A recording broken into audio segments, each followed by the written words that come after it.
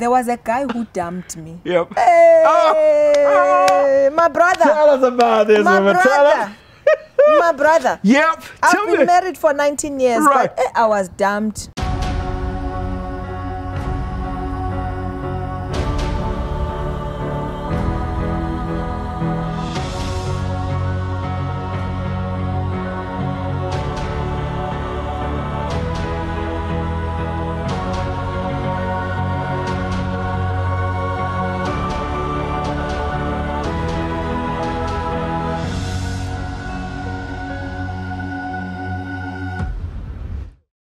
Well, a very, very warm welcome to the Goldmine Show. We are absolutely excited just to bring this show to you.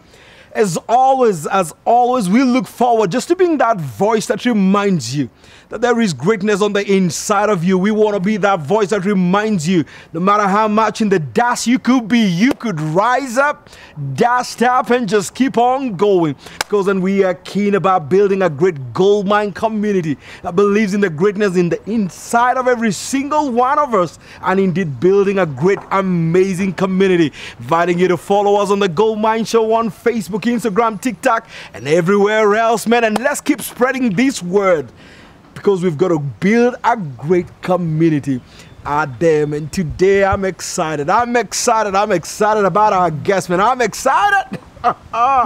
We've gone beyond the borders, my friend. We landed all the way in Johannesburg, South Africa, just to bring you an amazingly beautiful soul, man.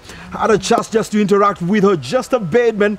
And if you talk about a gentle spirit, you'll find it in there.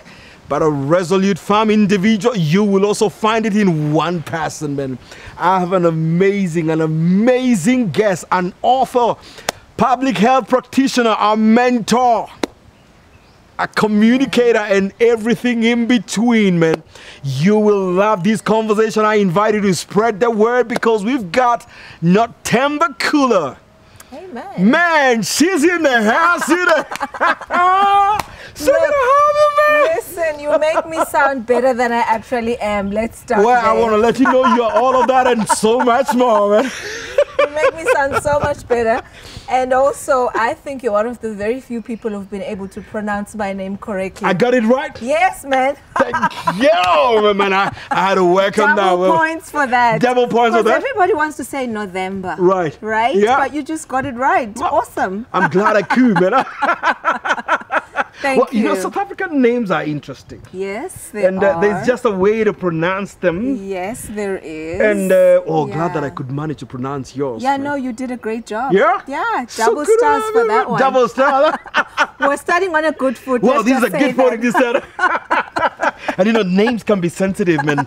I want to be sure you pronounce my name right. You know, I was asking you, should I call you Pastor Dennis? Should I call you Reverend Dennis? For now, let's just keep it at Dennis. Because you want to get that right. You know, people must be comfortable with how you introduce them. Absolutely. So thank you for doing a great job. Most welcome. You make me sound, you know, much more professional, much more of everything. And I'll take it in. I won't fight you. I'll take it in. Well, as I said, you're all of that and more. Thank you.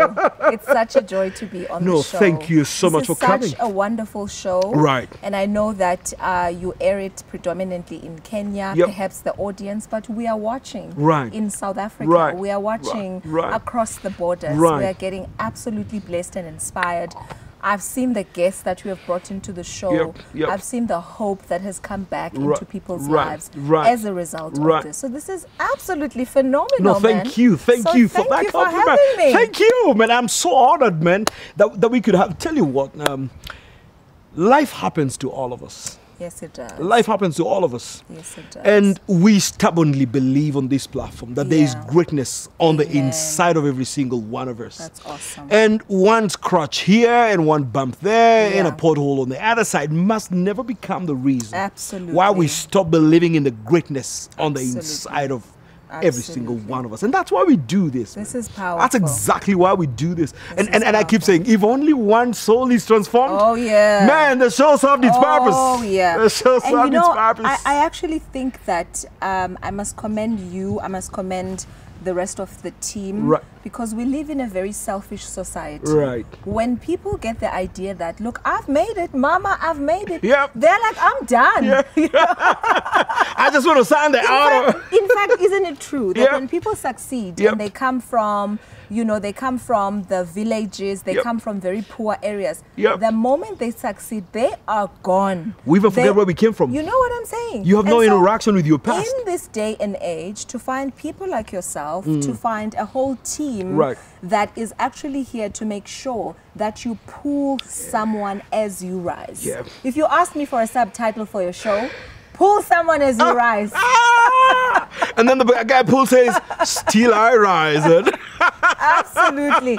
It's our responsibility, and it is platforms like this that really make it worthwhile, that remind us that we didn't lift ourselves up. There were other people who lifted us, and therefore we have a responsibility to do the same. So thank you. Exactly. This is awesome. And someone told me a candle never loses its own light just by lighting another. This is true. So we might light as many as we can. This is true. Until there's enough light out there. Absolutely. Aren't we going to be a better community that way? Of course we will. Absolutely. And I think in fact that's the challenge that is upon all of us. Right. Because if you are successful alone, just imagine a family situation. In South Africa, we have a concept called black tax. Right. Which basically means if you are the only one who is successful, you're going to pay tax for everybody else. You are going to have to put your own things aside. And take care of everyone else around you. So is it not for your own benefit to make sure that everybody else succeeds? Whoa.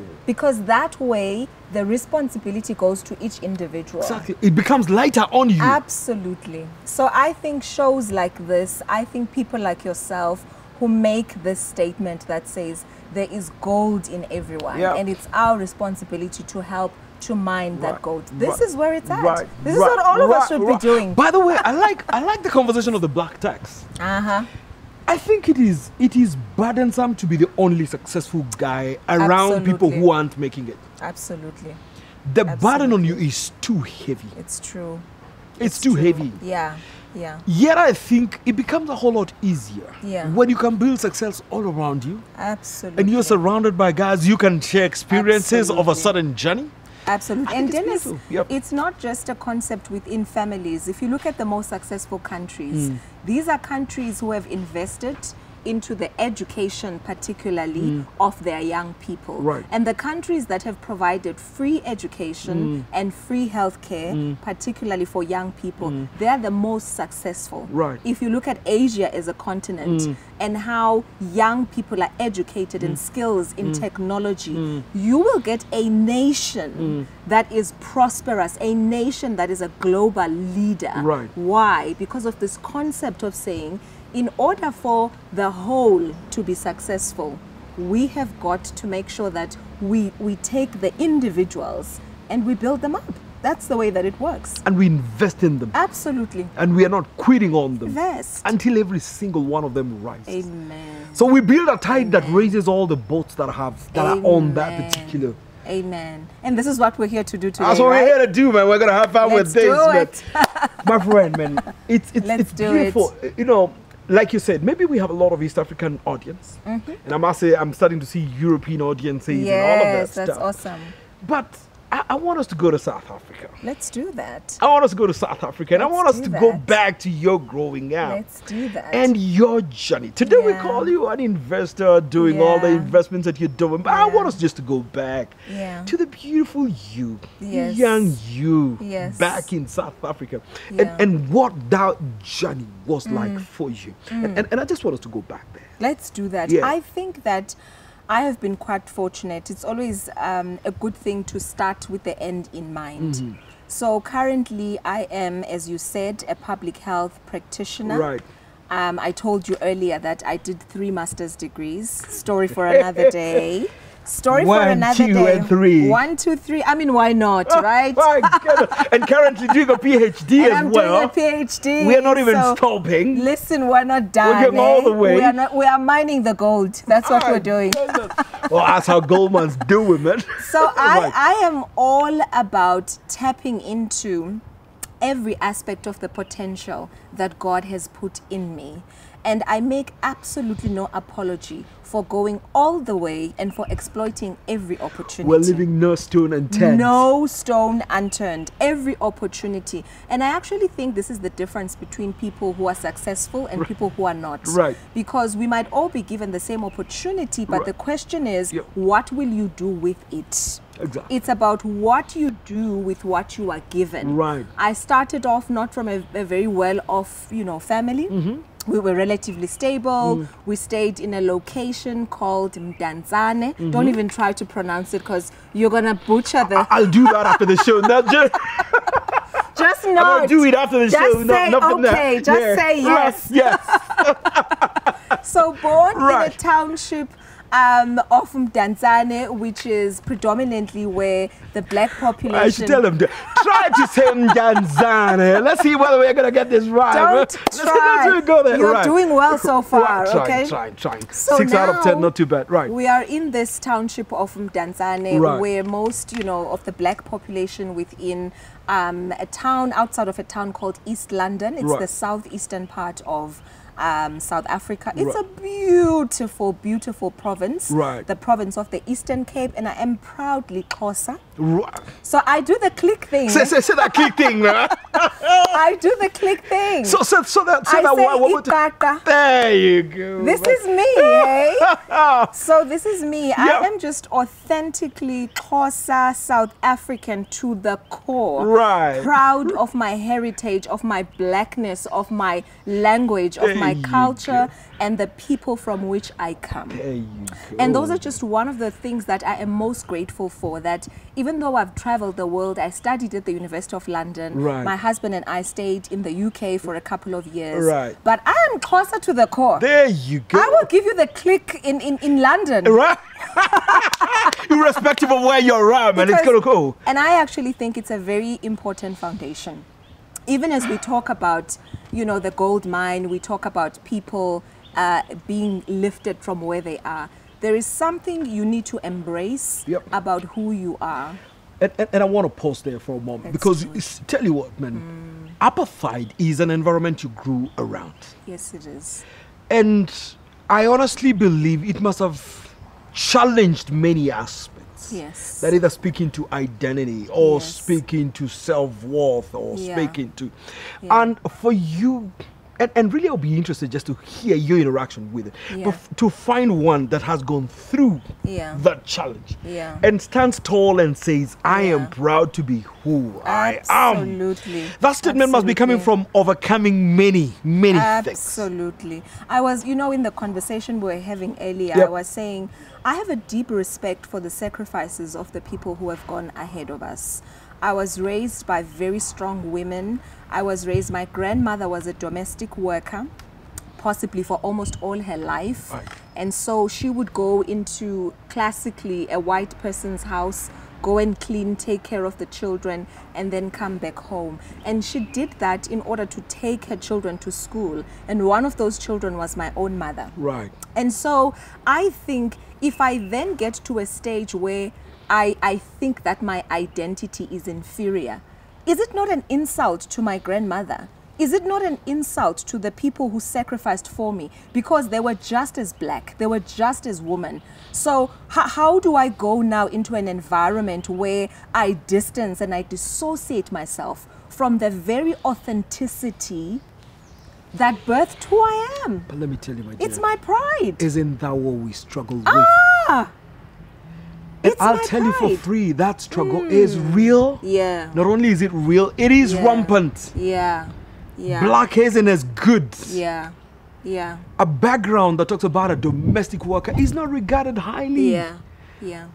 And just because I came from a lineage of that nature, then I feel like I'm not good enough. And that struggle is real. And unfortunately, you'll be amazed at how much that becomes a mess to the foundation. Absolutely. Of very many lives. Absolutely. And I think it's the reason why people tend to lose themselves. So people will say, oh, we used to know Nothemba, but since she moved to what, since she now studied a PhD and now has got a title, since she got married, it looks like you lose yourself, because you have not embraced who you are, the depth of the culture, the character, the people who have sowed into you. And I think for me, it's an absolute honor to go in any part of the world and be as Xhosa and be as black and be as African, because it is all of those things combined that have made me who I am, including my struggles, by the way, including the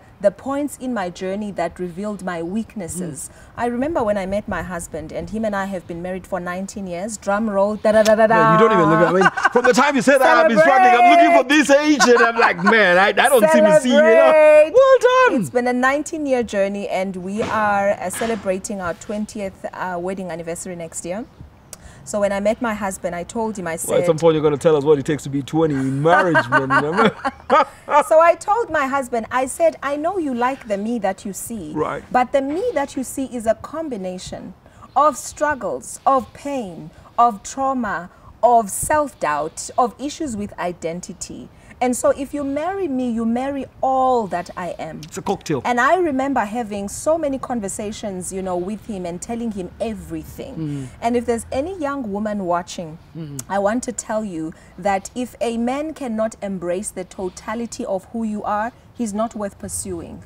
Because people cannot cherry pick. Right. You can't want the side of me good that in is... you. No. Right. Because the good in me is also a product of everything else. Do you want to say that one more time? I'm Yeah, man, you're going to have to say that one more time. I'm telling you, if a man does not embrace the parts of your character that are weak or that are not good, he is not worth pursuing. That are still work in progress.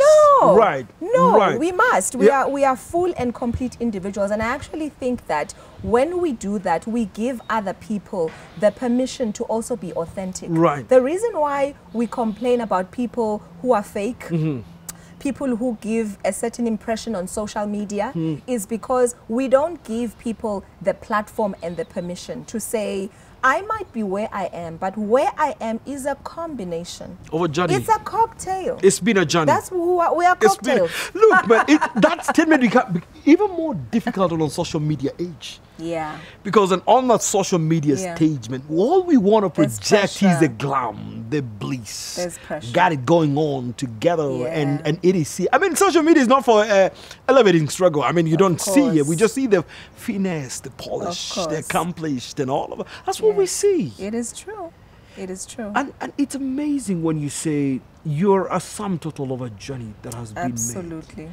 And proud of your heritage, and proud of your grandma, and proud of where you came from, and it is. Absolutely. It's not a statement we hear a lot, especially when you think it's not a bright side of where I came from. And part of our struggles start there. It's a foundation of our struggles. It is true. And I think, you know, people like myself and you who are passionate about helping others rise, is that we need to give people a point of reference. Yes. If you don't know my struggles, you have no point of reference from which you can speak to me. Because I can easily dismiss you. Like, what do you know about living this kind of life? What right do you have to tell me what to do or what not to do? Because you've never walked in my shoes. But when you give people a point of reference, you allow them to say, oh my God, so you also went through what I went through? Then it means that there is something in you that I've got to learn. So I think it's important that in the context of the social media age, projecting, you know, these kind of successful personalities that we project, we have a responsibility to be authentic and to provide a point of reference from which... And that context is everything. Absolutely. It is absolutely brilliant. Absolutely. So your grandma then raises your mom. Yes. And so you're about to go to your mom and just growing up. Yeah. Yep. So I think that, you know, my mother showed such an incredible example of what a relay, you know, like a relay, the race or a marathon looks passing like. On the baton. It's passing on the baton, and you want the next person to take it further. Right. And I think that's why, even from an education point of view, I don't apologize to anyone for having 3 master's degrees. I mean, I can do a 4th one if I want. And we can throw in, and currently pursuing a PhD. Amen. Just in case you have a problem with the 3 masters, a PhD is in the works. And I hope I'm going to be told about the graduation. We'll invite you. I'm just throwing that in there. We'll invite you to the graduation. Go ahead. Yep. And the reason is because it is important to honor the seeds that others have sowed. Right. And I think my mother was such an incredible example of how the seeds that my grandmother sowed bore fruit. Right. Because she went to university, Right. she graduated, she became a teacher, and she became a professional in her own right. Right. Something which my previous generations, you know, many of the great grandmothers or aunts or uncles might not have had the privilege of. And so she literally became a door opener. Right. That enabled those of us who followed after her to look at her as an example of what is possible, even in the midst of difficulty and, you know, a life that was, I would say, poverty, you know, because it was very difficult. The people who grew up in Tanzania, the location that I grew up in, will tell you that at the time, we didn't even know we were poor, actually. You're just poor, you don't even know you are. You understand? Because we had a thing we used to drink. It's called indubela. Right. Indubela is water with sugar. Right. That's it. It's sugar water. Right. And for us, it was so normal. Right. It was only when you got out of that environment that we were like, hey, man, people are drinking juice. There's better life out there. Things are happening out there. You can get orange juice now. Because us, we thought, you know, this is the life. We didn't know. And that's how incredible, I think, the parents who raised us were. You didn't even know. Right. You were so much shielded and sheltered from the difficulty of growing up that you didn't even know that you were actually poor. Right. And I think that because of that, we then have this responsibility, which I'm saying, I think my mother was such an incredible example. Right. She's an awesome, amazing woman, probably the greatest inspiration for me. And she went through quite a lot of difficulty, but was resilient at every turn. And so it is such a pride for me to be birthed of such great women, you know, who were able to do that. So I think my mother really played such an important role for me. And you know, it also says, yes, I can be in the situation I'm in, but I have a vision for a better day tomorrow. Amen. Absolutely. Because I mean, when you think about your grandma, for example, just doing all she had to take her daughter to school in an apartheid situation, that was visionary. Yeah, absolutely. Because I'm telling you, discrimination, particularly along the lines of race in South Africa, whilst we are a democracy, but there's still very strong remnants of it. It might be in legislation, in paper, we are a democracy, but if you go to black communities, you can still see that the resources and the education, the opportunities, they are still along racial lines. And there are brave people in very difficult spaces who are pioneering a spirit that says our responsibility is to move beyond paper. Right. What we want now is a radical transformation that is practical. It must come to life. I want access. That's what I want. I want access into things that generations before me did not have access into. And so when we get given these opportunities, we do so understanding that people like my grandmother didn't have that access. And I think what we've got to be strong about is don't allow people to make you feel guilty for having access. That's what our grandmothers were fighting for. That's what they fought for. Because now you get access, people say, oh, you're making yourself better than us. Oh, you think you are now, you know, rubbing shoulders with the rich and famous. Now you must feel guilty for having the very same access that your grandmothers and your grandfathers fought for you to have. No, we're not going to feel, you know, guilty or apologetic about it. That's what our grandmothers fought for. And I think for me, even in terms of the levels at which I have pursued education or business or my career, it's exactly for that. It is to say the tears that my grandmother cried, they will never be in vain. Wherever, if she ever wakes up, she must say, this is what we were struggling for. We want well worth it. Yeah. Her suffering and her difficulties were worth it, because I, as Nothemba, I need to be a return on her investment. Say that again, man. I, as an individual, I have a responsibility to be a return on the investment of the person who sowed into my life. I have to be a return. You see, Nothemba,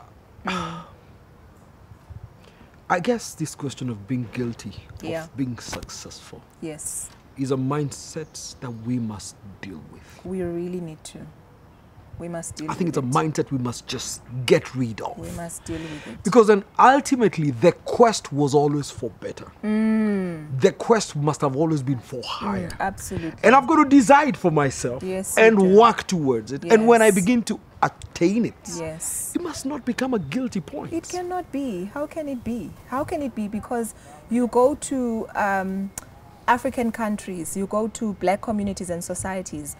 We have a lot of shacks in South Africa. You call them what here? Shanty towns? You call them? Slums. Slums. You call them slums. Right. We have a lot of those. There is no glory in a generation that remains in the same place that the generation prior fought for. There's no return on investment there is absolutely none. There is no glory. Right. There is no glory. Right. And therefore, right. when we see, which is why I love this show. Yep. I love this show because what you are essentially saying is that we are going to shine a spotlight. Oh, yes. On the generations that have progressed from where the previous generation was. Because we want to It's got to be progressive. Yeah. It's got to be progressive. Exactly. That's what we're about. And so, you see, Nothemba, we've got to therefore ask this question, man. If where you are looks like where your parents were at, something is not firing correctly. It's wrong. Something is very wrong. And it must be the pride of parents to have seen you progress. Absolutely. And you've got to want it for yourself too. Absolutely. And it's a mindset issue. We've got to deal with it. And I think that that's essentially what holds us back. I have encountered people who have been given offers and they say, oh, that sounds too much. There must be corruption somewhere. Me, I'm like, if you don't want that money, bring it on, bring it on, bring it on. People who say, 3 cars. Woo! How should we manage it? Excuse me. Right. If I can have 5 and I have to have 1 for every day of the week. Yep. You've got the right. So today I roll in the red one, tomorrow I'm in the white one, and then the following day I'm happy to roll in the pink one. Options. We call them options. It's a mindset, a mindset that has an element of fear. And the reason you are afraid of success, the reason you are afraid of anything that is associated with progress is that it is foreign to you. Right. You have suffered so much. Right. You are so accustomed to poverty. Right. That when you encounter real wealth, there's something in you that rejects it because it is foreign. I'm in healthcare, and the people in healthcare will tell you that that's what an immune system does. An immune system warns you when there's a foreign object, and then it fights you. So if COVID comes into your body, your immune system is immediately going to fight it because it is foreign to the body. Right. And so what we need to do as a society, as an African continent, is to recondition our minds. Success is our portion. Success is what God wants for us. There is no glory in slavery. There's no glory in apartheid or in poverty. Where we are going is forward to make progress so that the sacrifices of our grandmothers can be worth it. I want us to walk through the mindset, therefore, that welcomes progress. Yes. That hugs the next stage. Yes. Yeah. That is receptive. Yeah. To the next level. Yeah. And I really want you just to walk us through. Because, I mean, let's give it to you, man. You've done well. Yeah. Your lanes, your goals. Want to grow up, I want to be you. Goals. Want to be you, man. But I want us to speak to the mindset and how to cultivate one and how to nurture one and etc. If you could just walk us through a bit of that journey. You know, I think when you recognize what success can do, you will never reject it. So in my growing up, I told you, my mother set an example, and I saw in her what education could do. Right. Because she came from an environment where there was a lot of financial dependence. Right. And what education did was that it gave her financial independence. There you go. So even when things didn't work in her life, because I told you that my parents got divorced. Right. My mother got married, myself and my brother were born, and a couple of years later, my parents got divorced. Right. But because of the education because of the financial independence, because of the understanding of the opportunities that are available, that did not mean it was the end. Do you know how many women in this country and across the continent find themselves in positions where they feel they are without options? And so they stay in relationships that are destroying them because they feel they don't have options. They stay in relationships with people who abuse them because they are financially dependent. They stay in small-minded, restricted, limited environments because they are not aware of the options and the choices that are available to them. That's what education does. They don't even think there are options in the first place. They're like, if I leave this guy, I'm done. Finished. This is the end. If this relationship falls apart, I'm done. I have no reason to live. But success and education shows you the variety of In the meantime, options. the relationship is very toxic. It's killing you. It's killing you. You are dying. Yes. You are dying, but because you have not empowered yourself, whether educationally, some people, and I'm proud to say, African women were not necessarily well educated back in the day, in my grandmother's generation, but they were industrious. They sold fruits, they sold chickens, they sold anything that could be sold. Actually, they were real entrepreneurs. They were entrepreneurs. Absolutely. I mean, what we've done now to this day, by the way, you know what I'm saying, even today, to this day. So this whole entrepreneurship thing that we're saying, almost like it's something, it's nothing new. We just didn't call it that. It's then. nothing. My grandmother was an entrepreneur. She was an entrepreneur. Absolutely. Because then what it does is that it opens the variety of options that are available. You can be divorced. Don't think that it is the end. You can come to a situation where you might need to re-establish the standard of your life for a season. That's the other important principle, that when we come to stages where we experience unexpected life events that put us at a disadvantage, don't be afraid to start again. You can rebase it. You can rebase it. You can recalibrate. You might not drive the same car that you used to drive before, but if you can walk, baby girl, go for it. Keep going. If you still have legs to carry you, walk to work, take a border if you need to. Do what you need to do. Absolutely. And I think it begins by the appreciation of the fact that something has shifted. Exactly. But I'm going to have to keep on going. You're going to have to keep on going. And therefore, I've got to rebase this. You've got I can sacrifice something for a season. It's true. As I then give myself the opportunity. And I think that's what makes the difference between people who progress and people who regress. The people who progress are not afraid to recalibrate, to lose something for a season. I can assure you, you will lose something for a season. We lost something for a season as a family. There was a state where we were all together as the children and as the parents. We lost that stability. There was a time when there were, you know, two sources of income. There was now one source of income when we lived with one of the parents. We had certain friends at school, and because we left and we went to different schools, we lost that kind of community element, the social interaction. But you know how the scriptures say, unless a seed falls and dies, it remains alone. Just recognize, and I want to say this to anyone watching, that you feel you have come to a point where you are losing something. You feel like, but no, I should just be getting and getting. The relationship didn't work. Because of COVID, the business had to close. I needed to move my children to a different school that was much more affordable. I want to tell you, every time you feel like you are losing something, it is God's way of giving you something. It's God's way of getting something to you. There's something you have to lose. If you are making an investment, they ask you to pay a deposit. Something must come out in order for something to go in. A seed must fall on the ground. I'm telling you. So don't feel like you are losing, you are regressing, it's falling apart. It's not. It is for a season, and I'm a testimony to that. We had a very difficult life, you know, after the divorce. My mother struggled a lot. We went to schools that I would not have wanted my kids to go to. I don't think my mother wanted us to go to those schools. But when I was at the University of London, I was like, look at me now. I was like, look at me now. That season didn't stop the next season. Look at me now. I am here. Right. I might have gone to a primary school, a secondary school that was not the best, but there are doors that will open for you that will make you recognize that when you keep your mind on the prize, right. You keep your mind on the prize, Wrong. Whether it's the neighborhood you want to stay in or not, the school you want to go to or not, keep your eye on the prize, and eventually those doors are going to open. So you've got to take a long-term view. Have to. You have to. It's not just about the season you're presently in.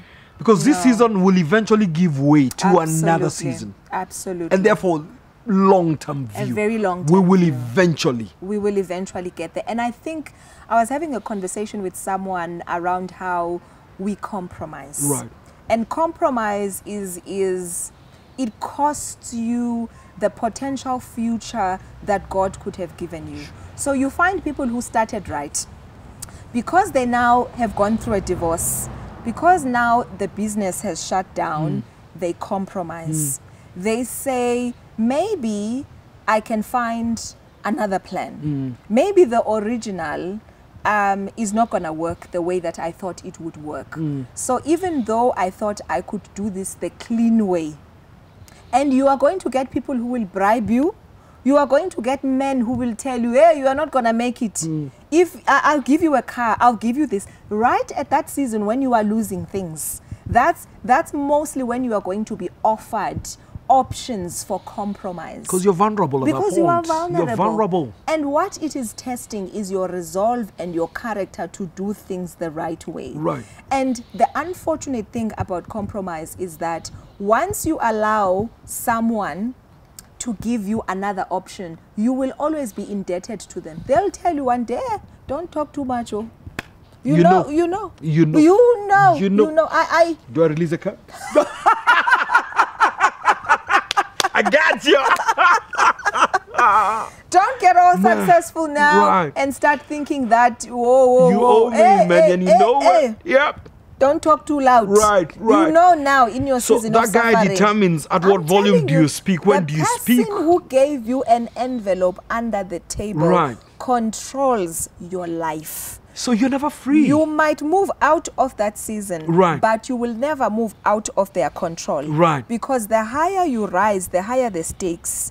And they tell you, if you start rising too much, I put the information out there in the public. There are people who have been silenced as a result of the compromises that they made in their seasons of suffering. And I think that for me, you know, watching my mother suffer, watching my mother moving from house to house, we didn't have a car, we stayed here, we stayed there, we didn't study in the best schools. But if you look at my mother now, I say there is no reason for me to give control of my life to anyone. Right. My mother did it. She didn't. Nobody.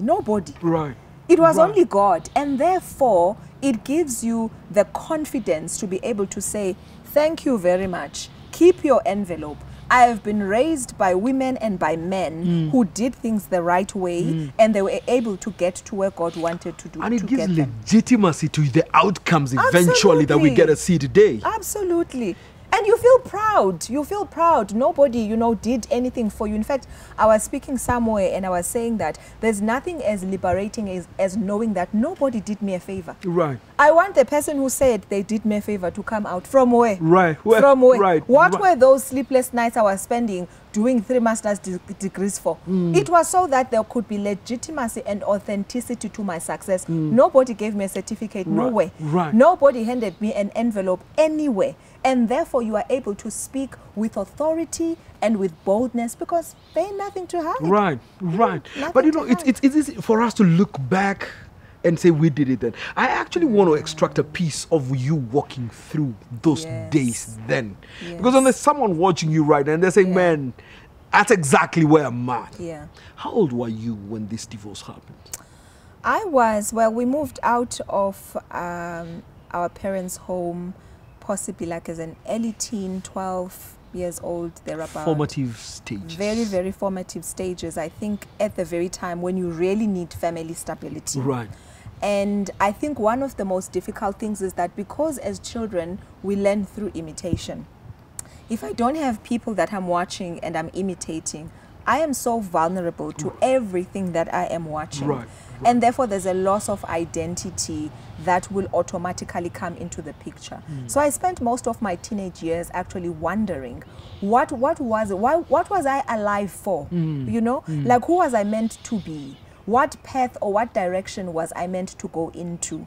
So if I encountered friends who were going one direction, friends who were drinking, friends who were smoking, I smoked, by the way, even if it was 2 cigarettes, but I smoked nonetheless. At least you ticked that box. At some stage, you know, you are smoking or you are drinking something funny, because, you know, anybody who says, no, this is the way to happiness. You follow the wind. Oh, we smoke, we become happy. You are there, smoke. We drink, we become happy. That is what you do. And so I think that the loss of family stability primarily destroys your ability to find direction. Because you are meant to be guided by these individuals who have walked before you, who are better equipped. And who you look up to. Whom you look up to, and they show you what is possible. And they have the ultimate responsibility, really, of nurturing you. Absolutely. So I fell prey into that, especially in my you know, secondary school years, where in high school actually, where I could actually see that there is a part of my character that is very much shaped by the direction in which the people who are closest to me are going. I'm not discerning in terms of whether that direction is the direction I should be going to. And in fact, you know, that's the reason why I wrote my book, Pushing Back the Darkness. It was essentially saying, every stream has got to find its own direction. You have got to find your own path, and you need to refuse to accept the unacceptable. Once you have wallowed in the space I was in as a teenager, where you lost direction, a sense of purpose and identity, once you find that purpose, once you find that identity, there is no lottery, nothing that will move you or shake you, because you know how it is to be purposeless and directionless. And I think in expressing myself in the book, in Pushing Back the Darkness, I am advancing the idea of how to go against the grain. How to come to a place where you are comfortable to say, I don't take that nonsense. Where you are comfortable to say, you don't pay me like that. Even and with a straight face.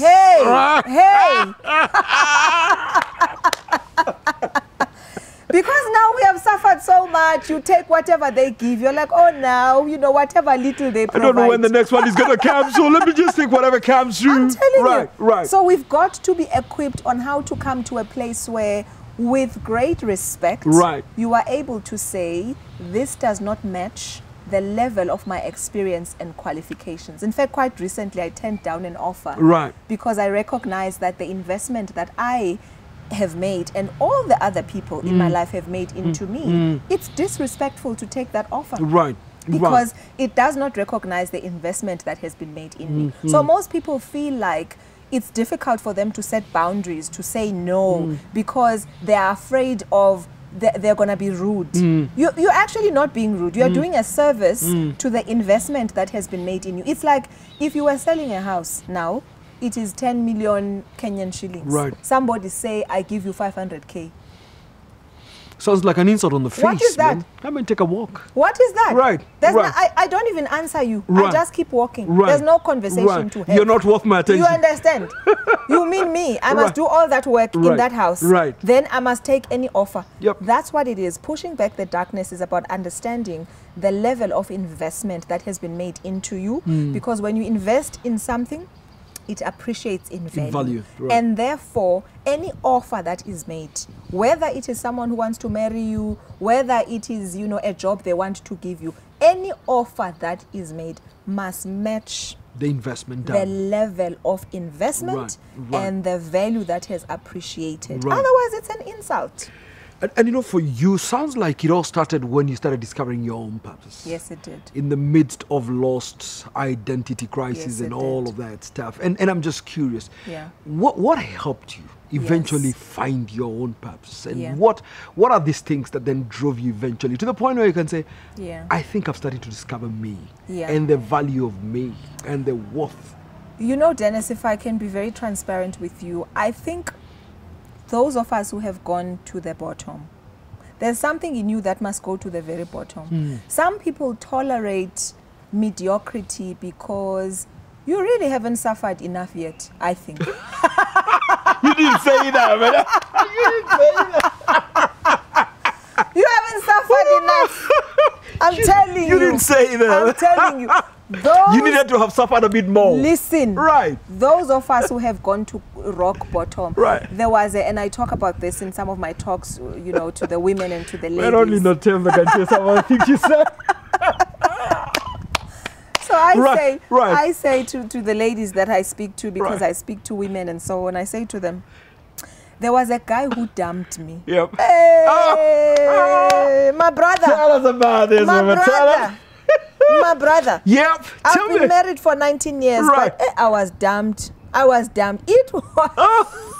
Oh, man. It was such a struggle within myself that I felt such a deep sense of rejection from a relationship that I felt I had invested in. Right. And what it kind of generated in me was this holy anger, my brother. Whoa. Like from here on, ain't nobody gonna dump me no more. No way, ain't happening again, man. I am done.